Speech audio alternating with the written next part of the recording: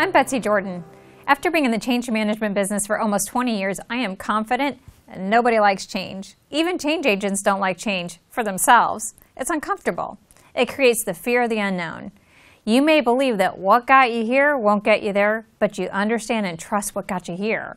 So what might get you there is basically an unknown.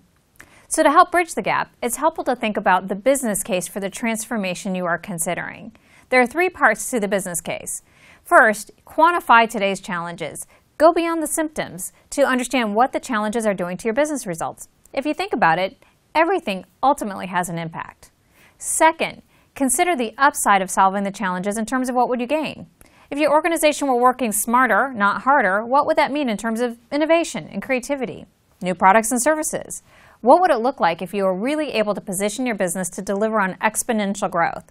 What would that mean in terms of new revenue streams, market positioning?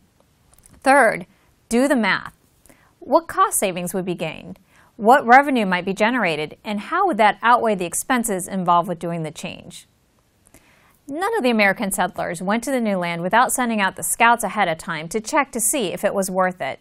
That's what your business case is like. It's like a scout sent ahead to the organization to give them tangible proof that yes, the journey may not be easy. Of course we're going to have challenges, but in the end, it's going to be worth it for all of us, for our customers, for our stockholders, but mostly for ourselves.